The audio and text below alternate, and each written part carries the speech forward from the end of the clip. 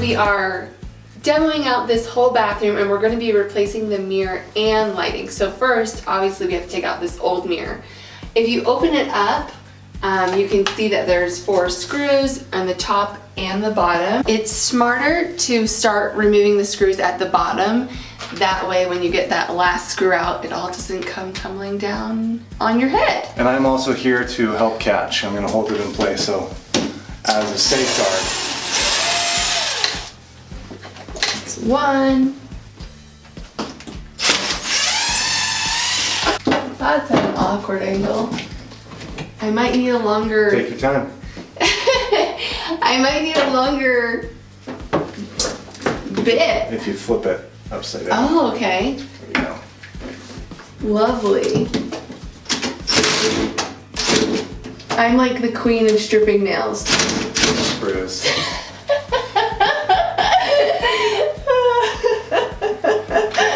Screwdrivers have difficulty biting in the ends of the glasses.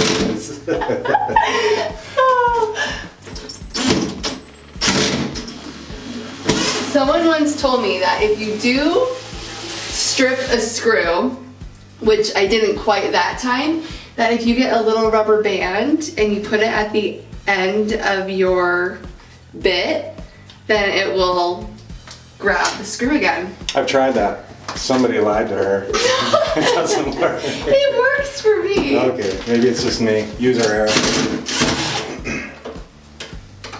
Okay. Here we go. Moment of truth. Okay. Let's pull it off and see if it comes. So it's all tiled in. It's so tiled in. Just get a hammer and we'll just tap this loose a little bit. If you don't want to remove the tile, then you can get a razor blade knife with a carbide blade and you just score it. Yeah, just work out all the grout around there and then you'll have to replace that. But we're taking all this tile out, so we're not going to be as careful. It's coming. Here we go. Hey! Okay. There's a mystery hole in the wall. We'll plaster that in, and we'll just sheetrock all that and make it an actual full wall. It looks like they actually had a recessed medicine cabinet in here first, and then they replaced it with a medicine cabinet that's not recessed. Take up more space. Yep. Okay, light.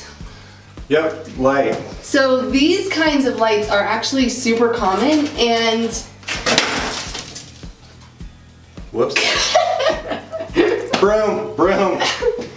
Don't work with broken glass everywhere. I'm serious, let's get a broom sweep.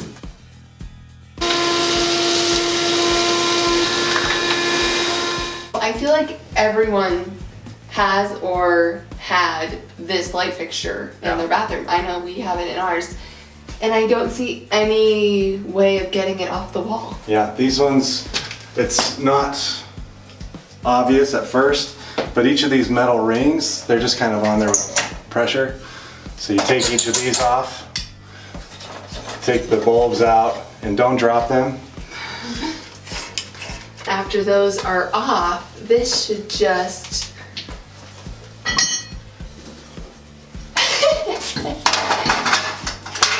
pop off. And then you can see the screws. Yep. So we'll just take the screws out. And of course, if you're replacing a light that has the same footprint as the light that's in place, you may want to leave your light in place while you work on the rest of the bathroom. Because we need to do some sheetrock work around here, it's a different light that's going in. We're taking it out now. We'll use flashlights as we need so that we can see. But that way we can get the wall all smooth before we put the new light in. Before we start unhooking wires, we want to make sure that we're not dealing with any live wires. If you don't have a circuit tester, what you do is you can put a bulb back in, turn the light on so we're live here, and then I'll have somebody flip that off. As soon as this goes off, then I know that the power is off, we'll turn off the breakers. And as soon as this goes off, then we know that it's safe to unhook this, cap the wires until we're ready. Yep, there it is. So I'll unhook this, and then we'll cap the wires and be ready to go.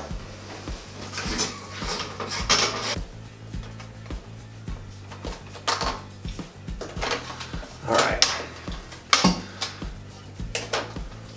So keep your caps on because we're gonna restore power here. Now that we have those things removed, we're going to do quite a bit more work in here before we're ready to put everything back in. We need to fill this hole in the wall.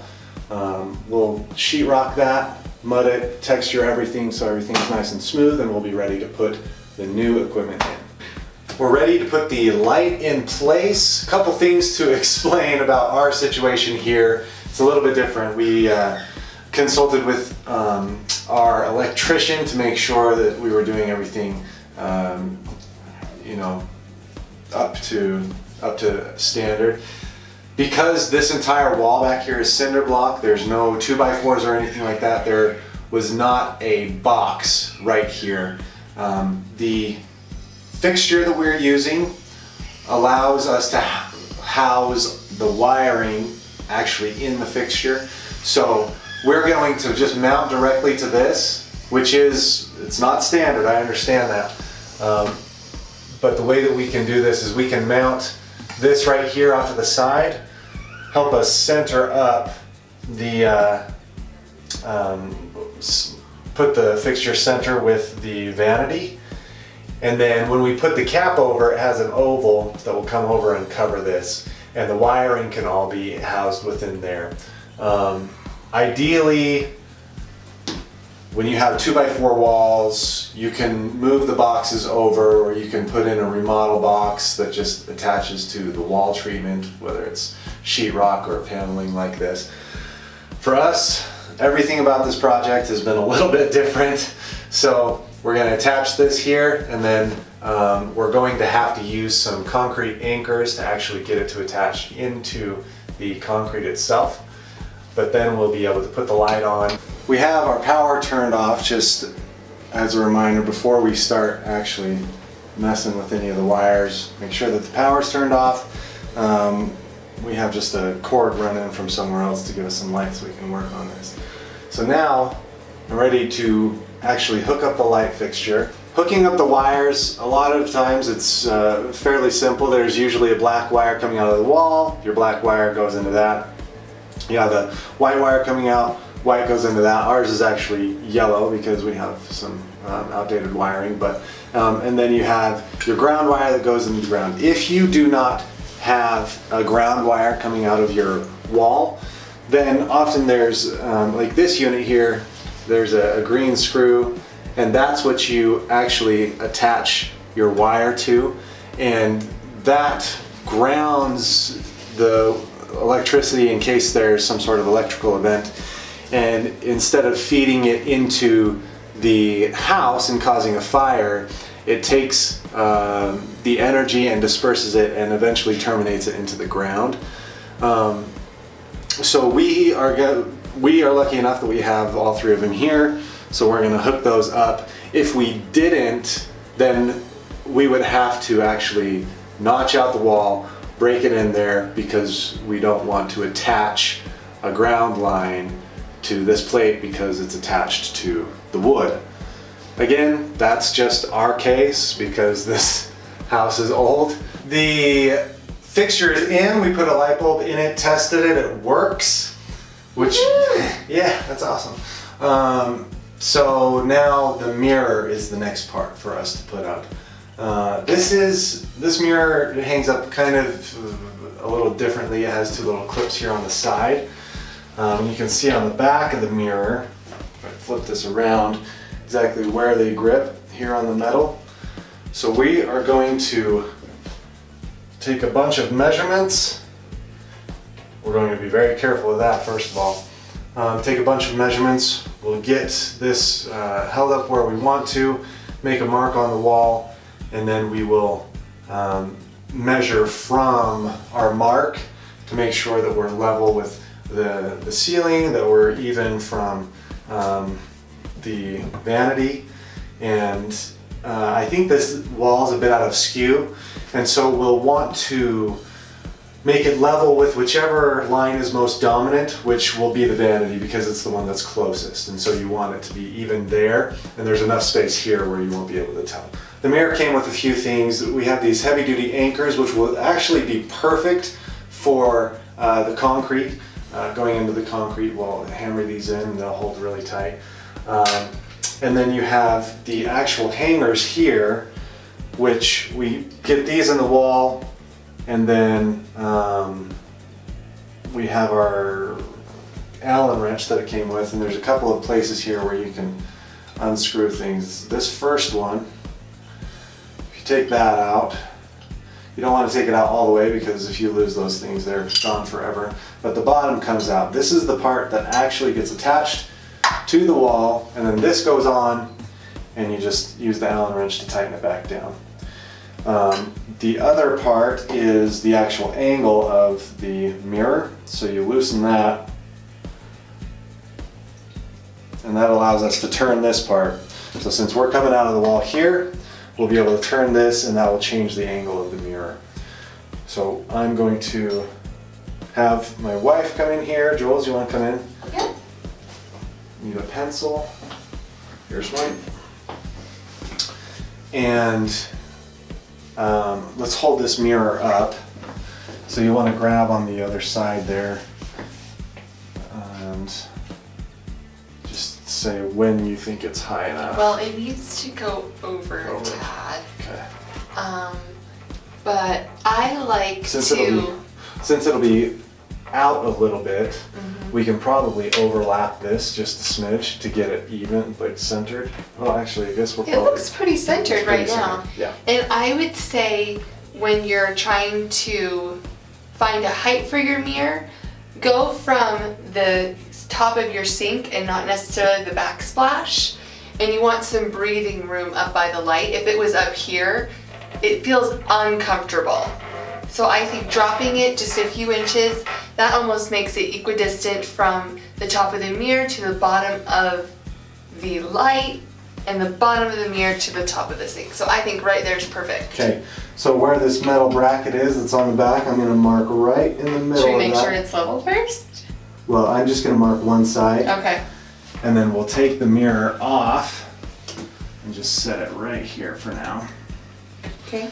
So go from that side to that side, 23 and 5/8 is the total width.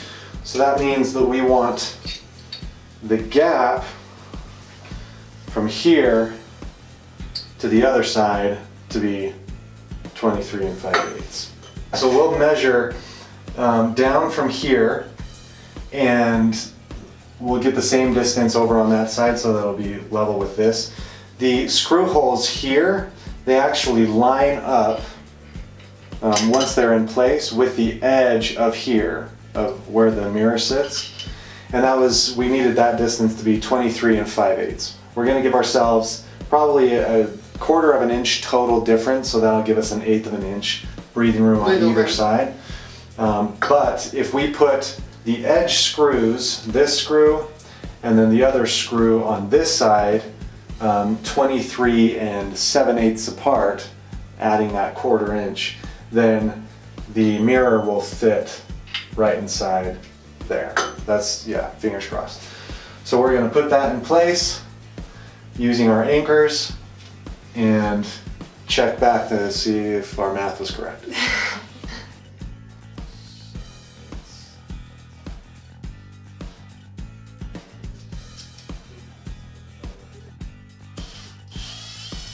Pre-drilled the hole and started nailing this in, and it turns out I did not make the hole deep enough, and so you can see that the screw and the anchor is all bent out of shape. So this one is no longer any good, but it's okay. There used to be a Vanity back in here, if you remember, and so there's actually a wood stud right here. That'll save me one of the anchors. Just got lucky, but make sure that you drill the holes deep enough to where the screw will, the whole anchor will fit in. So I'm going to go a little bit further.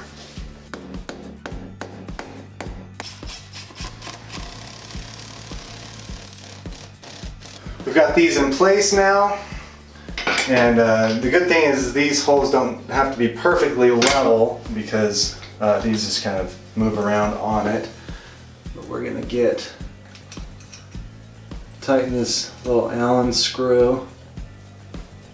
But we'll leave it a little loose so we can turn it around. Well, actually it'll fall down if I do that, so I'll have to tighten it a little bit more.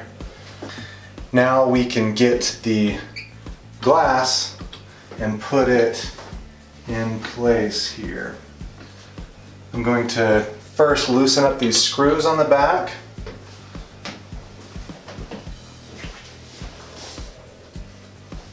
Otherwise the glass won't fit in. It's all the way down. Okay, so open that up.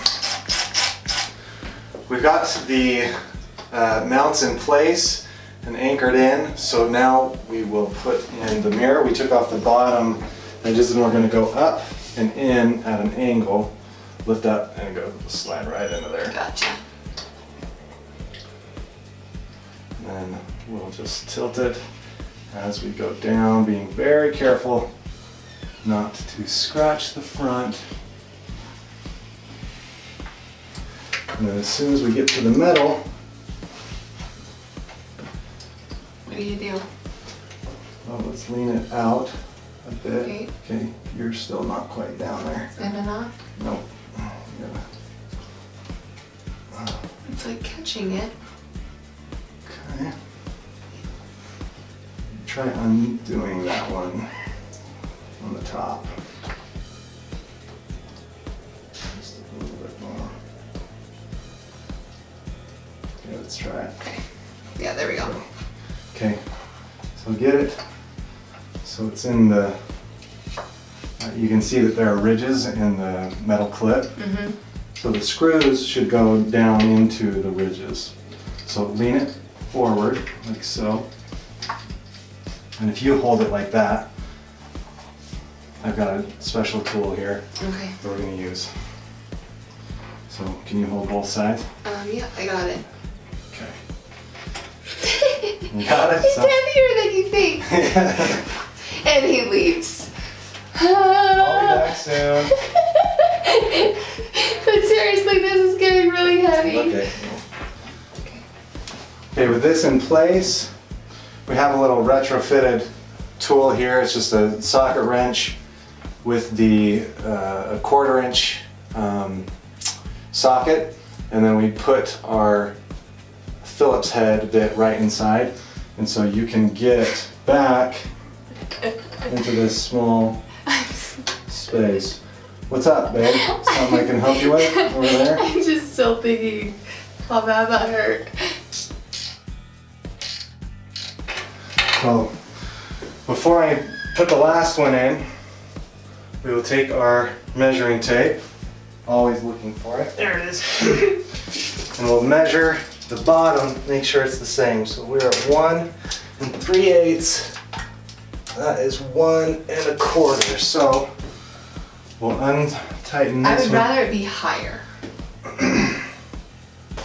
Are you sure? Because if it can be down just a smidge, then I only have to do 1 screw. Okay. So.